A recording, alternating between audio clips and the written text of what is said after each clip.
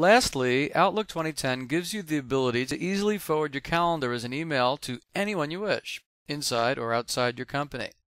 If you've ever tried to arrange a meeting with someone outside your company, you'll appreciate being able to selectively share your availability, showing your free and busy times for the next day, week, month, or any period you wish.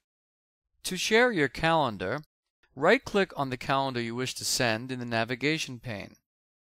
Click Share, and then Email Calendar. You'll then see a dialog box in which you could select the date range you'd like to share. So I'll select date range September 3 through September 28th. Then I can choose the details I want to share, such as free and busy time only, appointment subjects only, or last choice, pretty much everything. You can also limit the shared information to work hours only. When done, click OK. It will then generate an email with the calendar information you requested, laid out day by day, and from here you can address it to whomever you please.